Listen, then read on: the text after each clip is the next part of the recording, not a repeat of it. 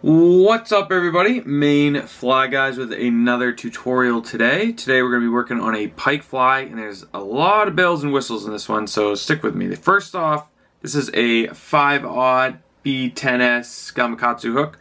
I'm going to put on a rattle in the back. They come, you can get them on Amazon. They come in these big packs. Some are better than others. These seem to be pretty good for me. But they have this little notch here that you can tie in. Moved a little closer for you. So once you get it tied in and you feel pretty confident, I like to go ahead and lay a liberal amount of super glue just to make sure that it's not going anywhere. Some people use a heat wrap, a little plastic heat wrap, where you slip the plastic tube over and you heat it up. So I'm just going to give a couple more securing wraps. Alright, so this is good and dried. This is going to be a flash tail of something. This is Krelax Flash. And it is, their slogan is, it's guaranteed to swim, which is pretty good. I think it's pretty good. So what I do is I lay it right over. That way we're going to try to create sort of a mane to sort of cover this. So I'm laying it right over. I'm going to take the rest, and I usually like to have them just a bit shorter. It just adds kind of a taper to it. And I want it to sort of cover the whole thing, so you see I'm sort of veiling it over. And then I'm going to go back and catch it right where I tied in that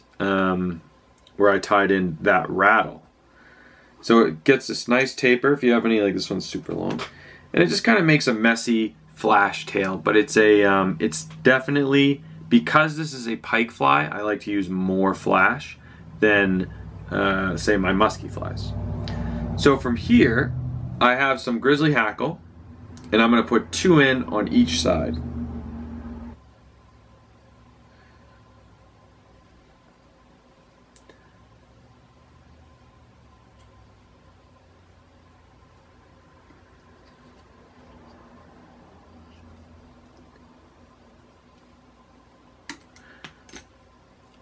For the grizzly hackle, I like to keep a little bit of the fluff in the bottom. That way it's just another thing to kind of help hide that rattle. Alright, so here's our tail section. See, now that rattle is nice and hid, it's hidden very well. And that's kind of how I like it. So I have some white bucktail here. And what I'm going to do is pull out all the short fibers. I want this bucktail to be about half the length of my tail. So I just measure it out and give a little space, measure it out, that's about half, and then I'm going to try and have it go 360 degrees around. So I pinch on the top, pinch on the bottom, pinch on the sides, and let it spin a little.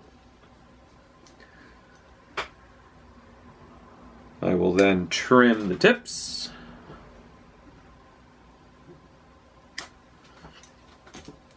And check it out. This is not super important. It's really, again, just sort of a veil. And like mine is a little on the fluffy side. Here, I'll drop this down so you can see it. A little bit on the fluffy side, so I'll go back and just give some wraps, gentle wraps to sort of tame it down. I don't want it to fluff up too much since this is just my sort of first wrap. I kind of want to keep it nice and sleek still.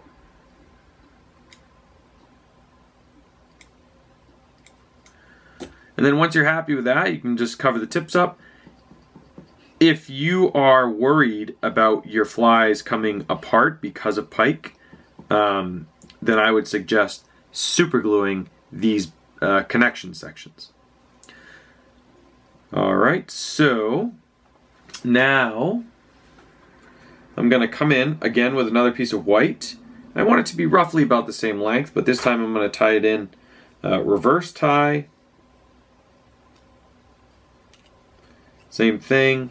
I basically just push down on top, pinch on the sides, push down on top again if I need to, and then cinch down, and we're good. So you can keep these butt sections as long as you want. Sometimes I pre-cut them, sometimes I don't.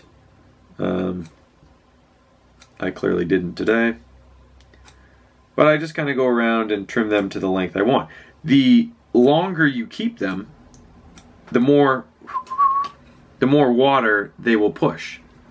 You know? You're almost creating a fake bulkhead in there, a hidden bulkhead.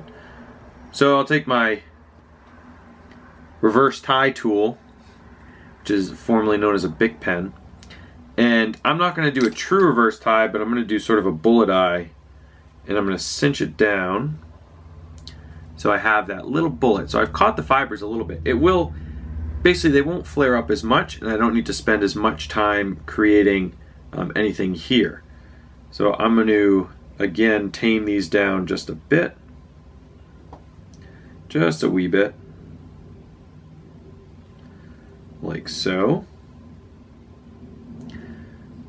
And again, if you're worried about pike destroying your flies, this would be another good time to put some super glue right there. So I have this magic head, which is basically a little plastic cone, and before you put it on, you're going to have to tie off real quick. Usually when I tie off, I always like to put a little drop.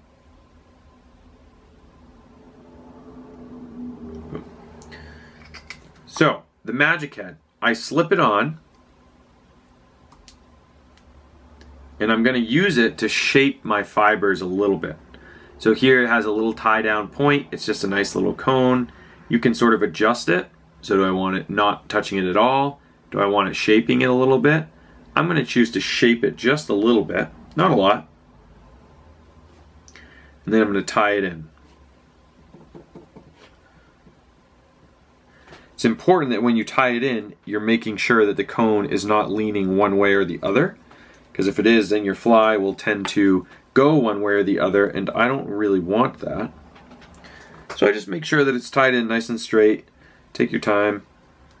Make sure it's tied in nice and tight.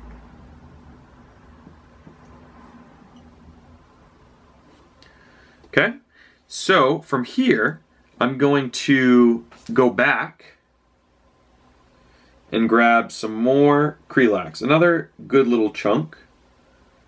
This stuff is very flashy, so it's very, very flashy. And it is guaranteed to swim. And so again, what I'm going to try to do is I'm going to do sort of a, I want the top flash to go about to the end of the white deer tail there. And what I'm going to do is spread it out with my thumb so that it kind of covers the top half of this cone. Again, part of our situation now is going to be covering this cone. So I'm going to flip it over. This skirt now is a little bit shorter than the top half, and I'm going to do the same thing. I'm going to try to veil it to cover that cone. So now we kind of have a 360-degree covering of this cone with the flash. Tied in nice and tight. So it's sort of hard for you to see there, but I have a really nice 360-degree covering. The cone is clear, it really blends in, so you don't really need to hide it all that much. But what's great is, so now I'm going to come in with my second color change, and it's red. So I can do a whole bunch of things now. I can tie it in regularly, and it's going to use that cone to pitch up this deer hair. So if I want to tie it in just a regular tie-in, I can, which sometimes I do, sometimes I don't. And I usually like it. What I'll do is I'll make sure that my fibers are really, really the same length. Try to make sure they're the same length. And I'll make this shorter, about halfway down the fly. So if that's my tail back there, about halfway down the fly is what I'll try to do. So here I'll show you, I'll just tie this one in regularly. I might need more deer hair though. Maybe not though. Come on. Yeah, that'll be fine. You can always do it. Do another little one. So if I tie it in regularly, you'll see that it's nice. It's using that cone to perch it up, right? This is a very, very small clump. We're going to do this a few times. It's okay to go with a really small clump. You see how it's kind of sparse all the way around. It's really not the best wrap of all time. But if you use really sparse, that means that you can do another one very soon. So you could do another wrap right close. You don't really need to. I'm not going to. But I'd like to do 2 more reds in this small section up here. And the first one is going to be a little bit, or the second one, I mean, excuse me, is going to be a little bit thicker because I have a little more deer hair. You see that's a much fuller, much nicer red head that we have going on there. So again, take your time, trim.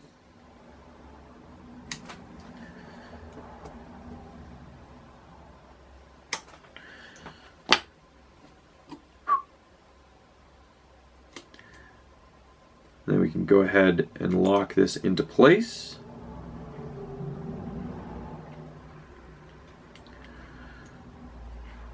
And I'll repeat again, if you're worried about these flies and how much damage pike will do to them, then you can certainly add super glue every tying point, right?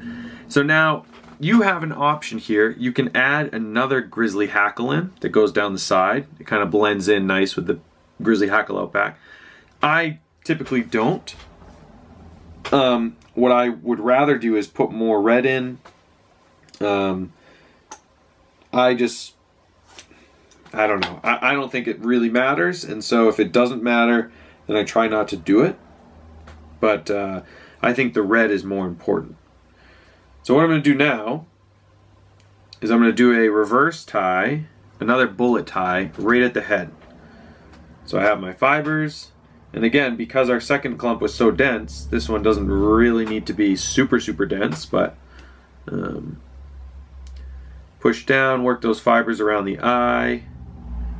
Might have a little bit of trouble around the eye, don't worry, it's not a huge deal. That looks pretty good. So again, I'm going to come back and trim, there we go. Trim these excess tips, and you can keep, this is essentially another little cone head. Every time you have this bunch of, these little bunches of fibers, it acts like a barrier to water, and so it forces water to move around it and not through it. And as a predator, as pike, they are feeling that. They have their lateral line and they're trying to feel it. So here we go. I got my, even it out a little bit. No trap fibers. Push it back. All right. There will be a few small tiny hairs that you won't get, but don't worry. Not a big deal. Oops.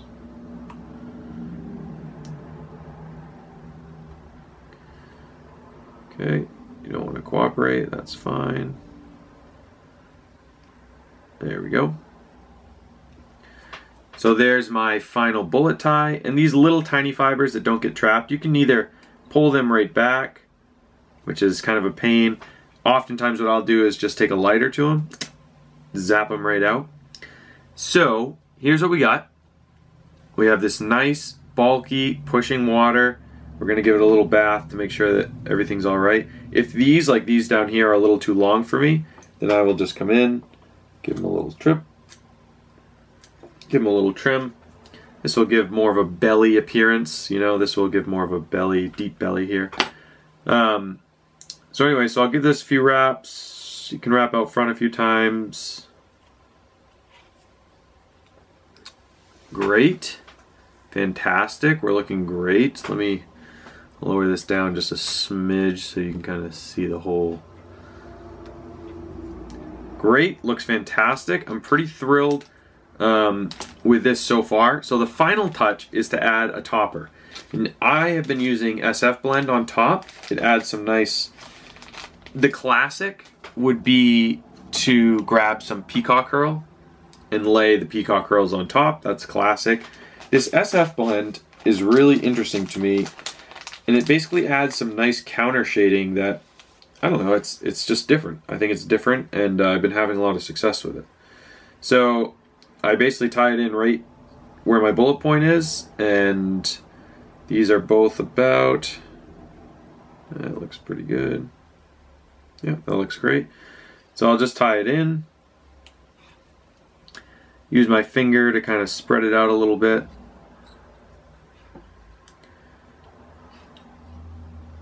Great.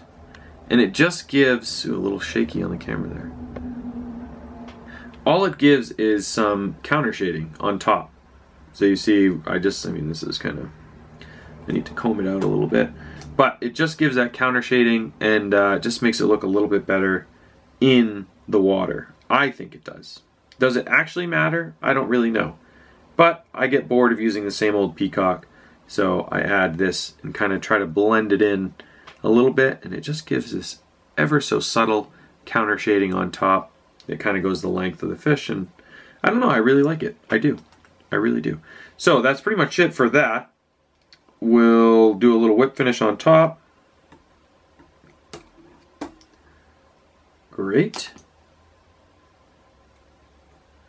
Yeah. Now it's time to build our head. And, you know, there's so many different eye colors that you can use. There's so many different sizes that you can use. Doesn't really matter. I'm thinking about green. How do we feel about green? Alright, so I picked out my color. What I'm gonna do is I'm gonna drop a little bit of super glue right here. Or Zap-A-Gap or whatever. And I'm gonna lay this eye down where I want it for about 10 seconds. Decent. Great. And this will not be enough to hold it forever. I realize this. But it just holds it long enough for me to be able to make a head, which is what I'm trying to do. 2 Mississippi, 3 Mississippi, 4. Look at that long red fiber. Yeah, we'll keep it in there. All right, so it's important that the eyes, you see how they're nice, they're the same height. If you have one that's higher than the other, that's no good. So we don't want that. So the other thing is, you'll see they're kind of crooked. See how that one is crooked? So when I go to make the head, I will adjust it with my fingers. So I'm gonna come in, this is some UV gel. I've put too much. This is actually a flexible one, or a more flexible one, I should say, than some of the other ones. I've put too much, so I'm going to take some off. Push it back into the head a little bit. So, as I look down, I'm pretty happy with how it's at right now. Before I zap it, I'm going to sort of just adjust the eyes and then zap it.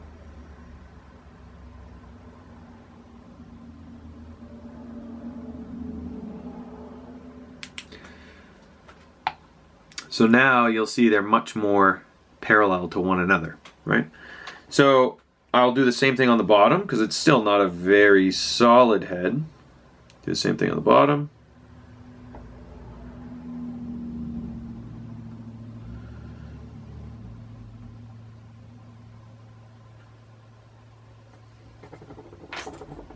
Shake it for good luck. Shake the whole camera, shake the experience up.